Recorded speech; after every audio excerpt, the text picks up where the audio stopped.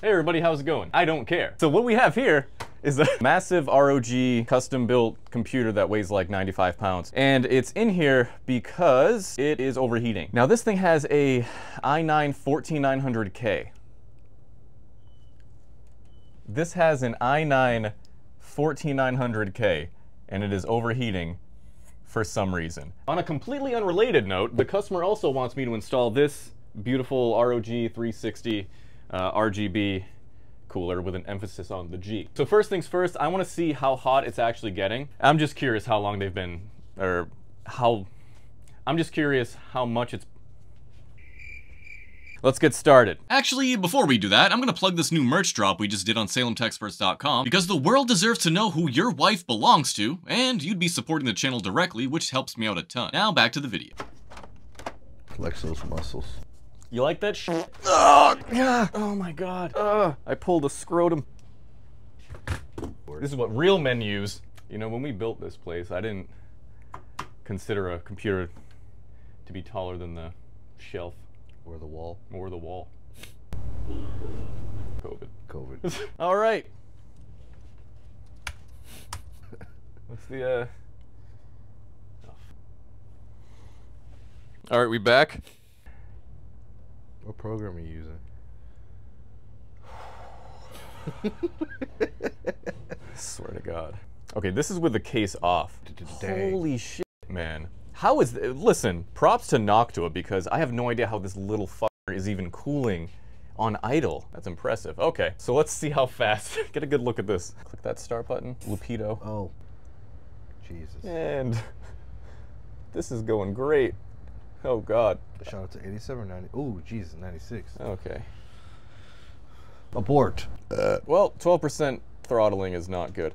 So, needless to say, this little guy is trying its best, but it just can't hang with this i9-14900K.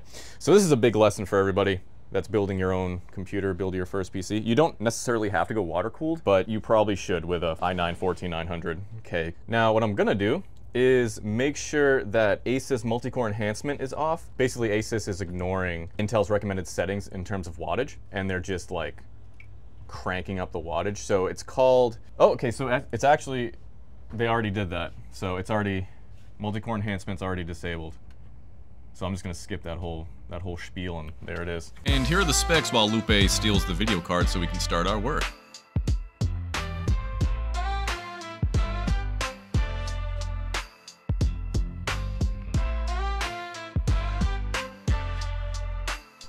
All right.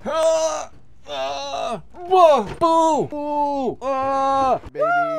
All right, the customer also wanted to take these 3 fans and put them on the front right here, since the AIO is going on the top right here. So what we're gonna do is remove this first, which is pretty easy to take out. Oh, look at this. I'll plant some DNA. So let's get started. Cue to Gooch Collector music. Yeah. Out come the dust filters, which don't look too bad. This has a nice button. So this thing also has like a little door. We need to cut some zip ties here, right? Cut some zippies, suck some tape. Oh, great. So now we have to figure out what fans. Which ones are which? Oh, I hate zip ties. Don't accidentally cut those wires, man. It's the worst that can happen. We're out, and I'm still alive somehow. Weird. The gooch never dies. Now we gotta take these fans out, unmount them from this. Why are you using power tools on computer components? We're not. We're using a little drill. It's a little drill. You should invest in one because it'll match your lil peen. Got him! So fans are out. Front fans are out. Now we need to remove these top fans. Oh yeah, bud. So these babies are actually pretty easy. So these 2 are connected to the header in the back. It looks like, is that what he did? Cool, now we gotta fucking lift it up again. Woo!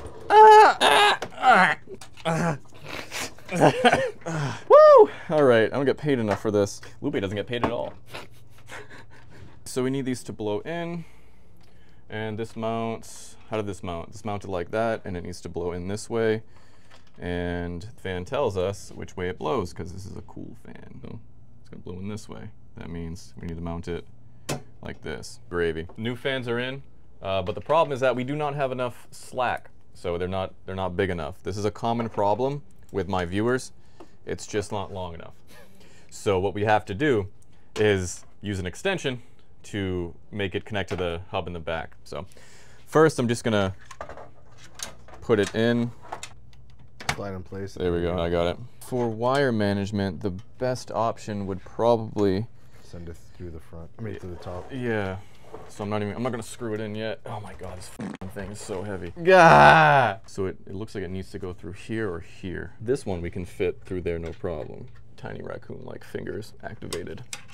So that goes through there, no problem. So I can actually plug this one in, dolo. It's not the cleanest, but we are under severe time constraints because he wants this done by 2 and it is already 1 o'clock. He's getting what we can do in terms of time. We plug the fans from the fan cable length wasn't long enough, so we used one of our extenders. It was a 3-to-1 extender to stretch it. So now we have 2 fans going into one over here, and then we have 1 fan, the top one right here, plugged into right there. Fan control he can do through here, through Armory Crate like he's been doing. So now we have to move on to the AIO, and that's gonna be fairly straightforward, but those are also pretty time intensive too.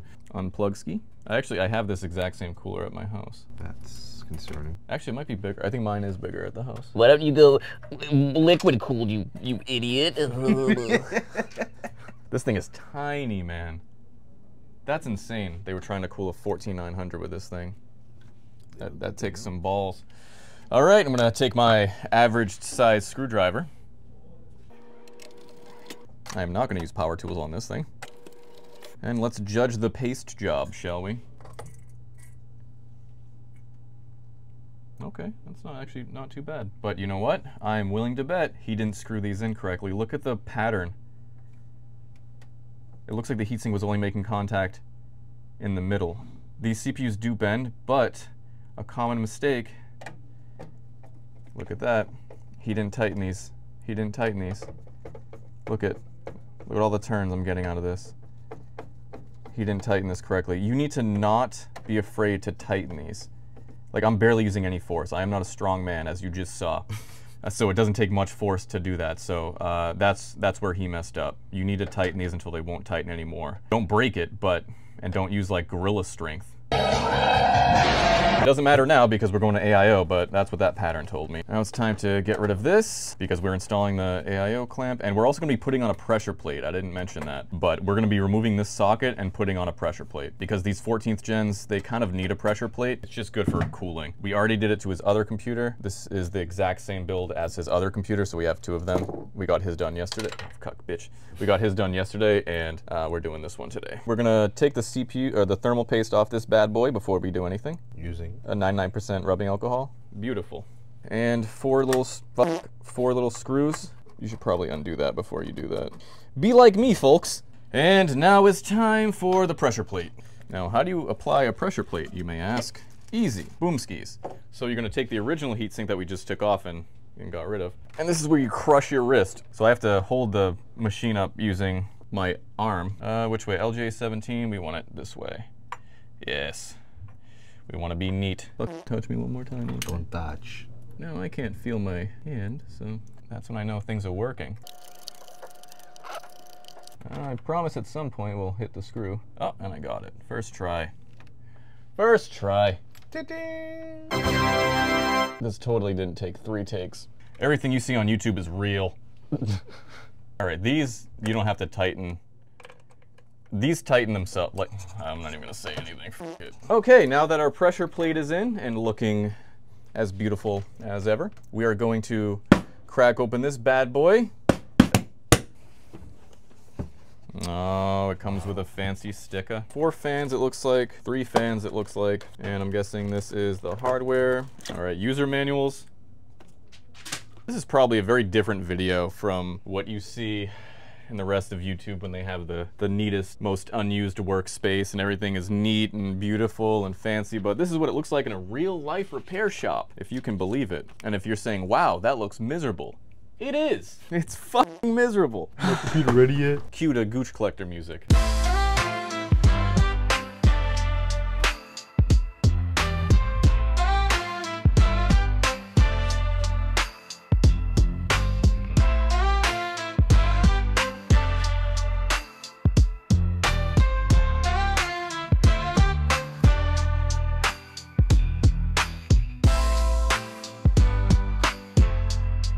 I'm the greatest in this biz.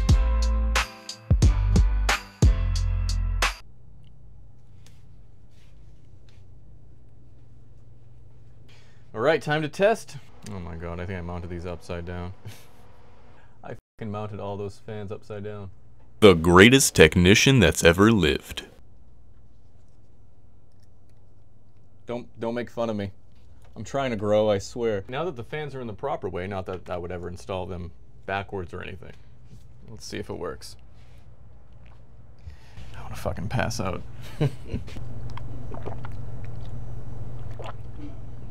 COVID. Bigly. Oh. I love how Windows just ignored the fact I clicked that in the first place. Like it just never happened. So already the idle temps are insanely lower. That's even better than the Arctic, actually. But no job is officially finished until you peel. Oh yeah. All right, man. Thank you. I appreciate it. Thanks. Yeah, of course. Where's my graphics card?